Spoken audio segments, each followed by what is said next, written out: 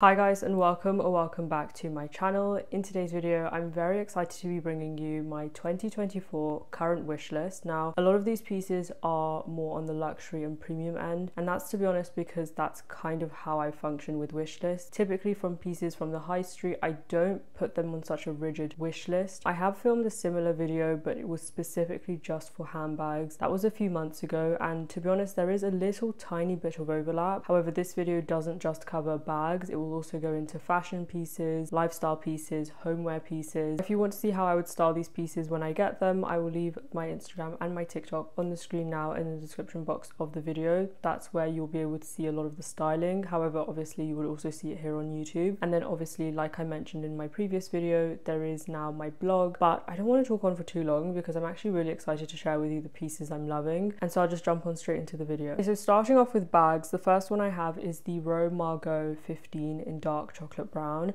Now I know this is probably a boring one to start on because everybody has this bag now. I just really love this bag. Honestly, you guys know I love dark chocolate brown. It's one of my favorite colors, so of course that's the color I would preferably want it in. I have gone in store and tried on the bag. I don't believe it was a 15, it might have been a 17, which felt really big. And the thing you have to bear in mind with this bag is that if you go for any other size other than the 17, the likelihood that you can actually wear it on your shoulders is non-existent unless you get the 17, which for most people is too big. However, I still love this bag. Now in my previous haul that I filmed last week, I did say that because of the new dark chocolate brown bag that I got, it kind of resolved the desire for me to want to get the Margot. Now that's true in some sense, in the sense of I don't want to get it anymore right now immediately. However, is it still a bag I want? Absolutely. I think it's a very versatile bag, and also I feel like I'm missing in my collection a big bag. I don't have any that are actually just a big bag where you can just throw everything inside and then just carry it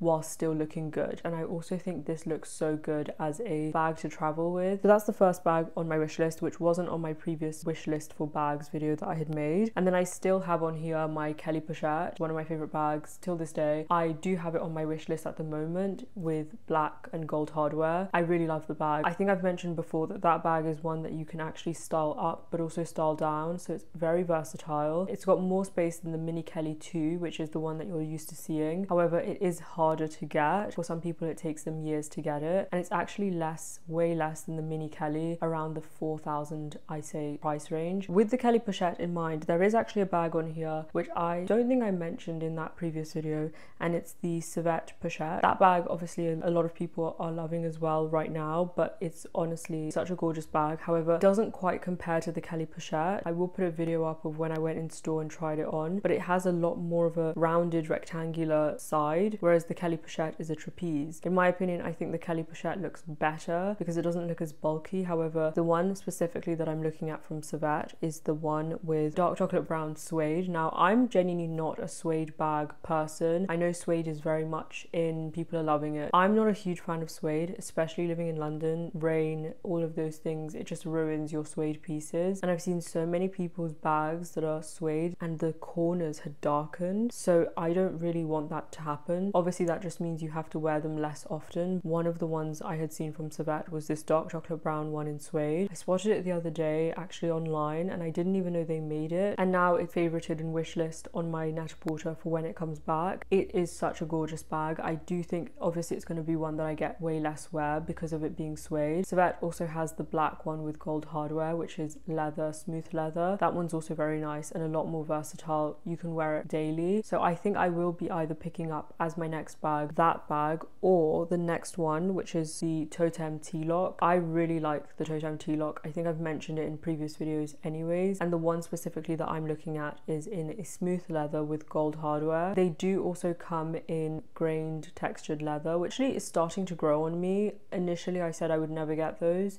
but now I look back because that was the first one I tried on in store, and I think those ones are going to be a lot more versatile. One of those two will be my next bags. You may see it in my next haul. And then the last bag on my wish list at the moment is the Kelly Elan, or the Hermès Kelly Elan. This is a new bag, or it may have been reintroduced. I actually at first didn't think I was going to like it, but then I saw it more often and I think it grew on me, specifically the one in burgundy. However, I spoke to my SA at Hermès about the burgundy one, and she did say that in light, so if you're in a well lit room, it will look very cherry red, and then maybe in the evening when the lights are a bit dimmer, then it will look a little bit more like a dark brown. But I don't want a bag that at any point looks like cherry red. I know I'm not going to wear it. But they also do have it in black. They do have it in gold, but to be honest, I'm kind of steering away from gold from Hermès. Gold meaning the tan color, just because I do have my Iran sandals in both noir and gold, and I get a little bit less wear out of my gold pair. Now for fashion pieces, I have also kind of a similar number of pieces. The first one is dark chocolate brown pair of slingback heels from the row. I'll put up a picture of all of these things on the screen and also the names, because I can't quite remember the names of all of these. But I feel like one of the pieces that I'm missing in my closet is actually a shorter heel. I don't really have. I think actually recently I got a Jenny Kane kitten heel, but that one is in a velvety suede, so obviously not the most versatile. But this one from the row I really do like. It does also come in black, but I feel like I'm not missing a black pair of heels in my collection. I'm okay with wearing high heels in that instance. However, I am missing a dark brown pair of heels, especially because now I have more dark brown belts and bags. I do feel like I want to match it. Again, these are on my wish list. I've only recently found them, so I want to do a little bit more research on them, see how comfortable they actually are, because I don't have currently any shoes, I don't believe, from the row, so I don't actually know comfort level and what they're like and wear and tear. So I want to have a look at those first, maybe try them on in store if they have them, and go from there. Then the next thing on my wish list is an Elan virgin wool blazer. This is 100% wool, specifically the one I'm looking at. They do have it on Net-a-Porter, and to be honest, I have a feeling that initially I had another one from Elan on my wish list, but I couldn't find it when I came to look for it, so I have this one instead. But it is gorgeous. I love how their blazers cinch in at the waist, but not too much. This one kind of reminds me a little bit, not completely, but a little bit of the Dior bar jacket. I do think that this one is a very nice piece, and also again versatile. I love my blazers, and I do have other black blazers that I absolutely love, many that have already ticked off my wish list pieces, but this is a new one that I've seen, and if you wear it in the evening, it adds a little bit of something with the cinched in waist. If you wear it in the daytime, you can wear it with jeans and some ballet flats. That nicely brings me on to another item which isn't concretely in my wish list because I'm still doing my research on it, and to be honest, with a lot of these pieces I still am, but they are loosely in my wish list because I've only really started to like ballet flats recently. These are the Chanel ballet flats. Now, the ones I'm specifically looking at don't have any quilts or anything. It's just a simple black pair of ballet flats. They also do have it, however, I've seen them more in the pre-loved market, the dark chocolate brown pair. Like I mentioned, I feel like I'm missing dark brown shoes to match my dark brown bags and belts, so this is another piece that I have on here. I actually really want to get into ballet flats for the spring season. Also probably got some at Arket and Cos, so I'm gonna have a browse around and see, because sometimes what I like to do is get a piece from the high street first. Sometimes, for example, in my recent video, I wanted to get this vest top. I saw it at the row as well, but I decided, since I'd never styled a top like that before, in order for me to know whether or not the cost per wear would be there, I decided to get one from Arket, test it out, and if I really love it, I'll upgrade it to the row one. I still don't think it's a piece I will upgrade, that top specifically, so that was a great way for me to kind of experiment without having to go completely high-end with things, because for me it's not about who made what, and it's not about the brand, it's about what I like. And if I don't like it, it doesn't matter who made it. I obviously have so many pieces on my wish list from Camilla and Marc, so I just narrowed it down to one. They are the ones I would compare more closely to the row. The ones that I have on here, I think are called the Bronin trousers, and I'll put them up on the screen.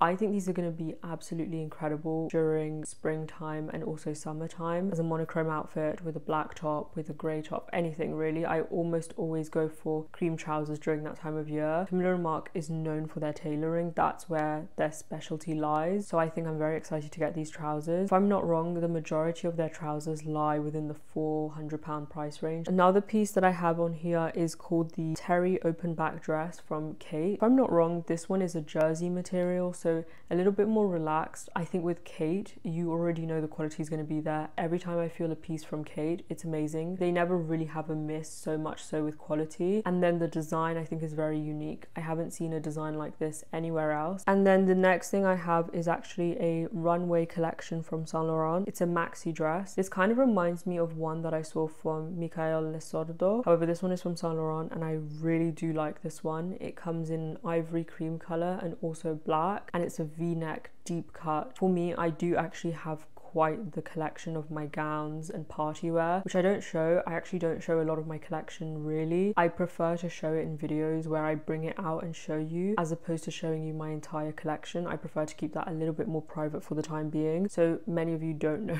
about my obsession with party wear and gowns, but I love them so much. It's one of my favorite things to dress up for members club event, galas, you name it, carpets, whatever it may be, having a really incredible gown. However, I usually go quite simple. As you can tell with this one, it's still quite a simple piece. And then I also have another pair of heels in here. They're actually really similar to the Row ones, so I think it just shows that I am missing a kitten pair of heels in my collection. These ones are the Saint Laurent Vendôme Gloss Croc Effect heels. This one is black. Honestly, all of my heels, the minimum height I have, excluding the Jenny Kane ones I just got, is 100 millimeters from Jimmy Choo actually, and then it just goes up from there. So I am really missing a pair that are lower to the ground, because honestly I've missed that feeling, and sometimes I don't want to be walking around in really tall heels. In the next category, I have some lifestyle and homeware things. Now, starting off with the lifestyle, I have two luggage bags. The first one is from Rimowa or Rimowa. This one is the aluminium case. The one I'm looking at is the one that has more of a heritage feel to it compared to the newer feeling one, which is a little bit more curved. I think it will be a really good one. The reason I'm getting it specifically for a carry-on bag is because these add a lot of weight. If I'm packing a check-in bag, I really don't want something that already has a lot of weight to it, because I pack a lot of clothes. So I think this one is perfect for a carry-on. And then for a check-in, there's actually another one, and I think this video is probably just going to be either black pieces, cream or brown. This is a check-in large bag, and it's the polycarbonate, so it'll be a lot lighter. And this one is in cedar brown, which I didn't even know they made until I saw an ad in a magazine randomly somewhere, and I went searching for it. Now, I don't know if this is going to be too much brown. I know that my love for brown is not a trend, but I don't know if it's going to be too much, like a little bit too over the top with the brown. However, it is a piece that's on my wish list. I'm yet to see it, and maybe I will dislike it when I see it in person, maybe not. But I just thought this is such a fun one. Like, a brown case is really amazing, and it's not leather, which to me it's great as a carry-on again, but if you're going to check in a bag, getting a leather one is just a little bit counterintuitive. It's bound to get ruined, thrown around and things. And then pretty much the other pieces on the home side of things are from a website called Abask, not sponsored or anything. I just recently found this website. Actually, this was when I was looking for sterling silver cigar boxes, specifically because I use them more as trinket boxes. So I have some around the house. I have one in my room as well, where I keep vintage style jewelry and just a few sentimental pieces in there. I really just love how much character it brings into a room. The first thing I have from Abask, it is an antique vintage. They don't only have antique vintage. A lot of the things are actually new. You can buy them multiple. However, the antique vintage side of things, obviously it's a one of one. This first thing is actually going to seem a little bit random unless you know me, but I'm really into handwritten letters, fountain pens, like dipping the pen in the... I'm really into that, as you can tell. So this is a 20th century crystal inkwell with a detachable clock. There's so many things I love about this piece. First of all, yes, it is a one of one, but that's actually not what makes me love it. The hues that the crystal has, it's not just a clear crystal. It has almost these cool tone brown hues around it, which I really love. And I'm just imagining this in the study, you know, just on the desk. I love this so much. I know it's quite old school, like who's actually still using this? However, obviously I'm not using this for day to day. I think this is more so for special occasions. If you're writing a special letter, this is just so nice to have. Something about it, and obviously that's just what I'm into, so why not? The rest of the three are actually games for, you know, games room. First one is called the Mayfair Tabletop Chess Set, which I love. I'm still yet to properly get good at chess. It does look very pleasing to the eyes, I'm not gonna lie about that. Definitely not the only reason I'm getting it, obviously to play it as well, but it does also look very nice. And then alongside that, I also have the walnut backgammon set board, which is on here as well. Now, there are actually a few compendiums that you can get on the website as well, which is where you get chess and backgammon together. I'll put a picture up on the screen so that you can see it. Again, a lot of these pieces are a lot more premium. However, these are pieces that you really can pass down again and again, and they're just so meaningful, and to me, I just really like it, to be honest. I think you can justify something if you like it,